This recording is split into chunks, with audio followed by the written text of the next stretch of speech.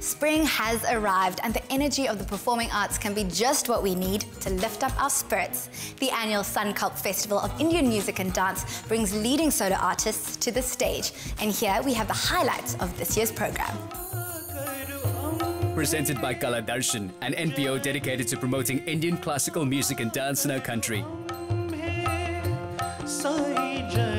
This year's event was held at the Veda Mandir in Chaswit. The concept behind Sankalp was conceived by Sri Manesh Maharaj. The aim of the festival is to showcase and highlight the solo artists within the Indian classical music and dance genre.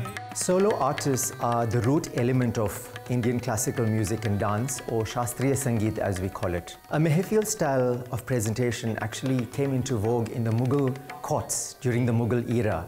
This is very different because the audience is in very close contact with the artist. There's a very close connect as compared to a grand presentation which we did last year.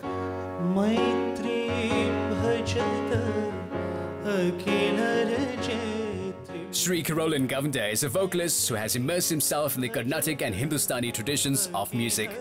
I've always been enthusiastic about art and culture, especially Indian classical music and art. So I started getting involved in classical music at a young age. I had the fortunate opportunity of studying in India for about 5 years. Tonight I'll be performing a few South Indian compositions, Carnatic compositions, and I would also do a mix of bhajans and ghazals.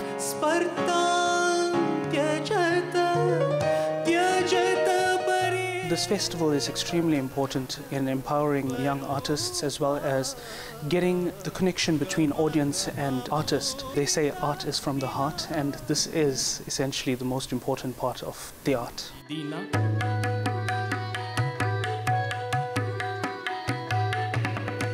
Sri Ravash Dukhi finds fulfillment in playing the tabla. Music actually means more than just the art itself.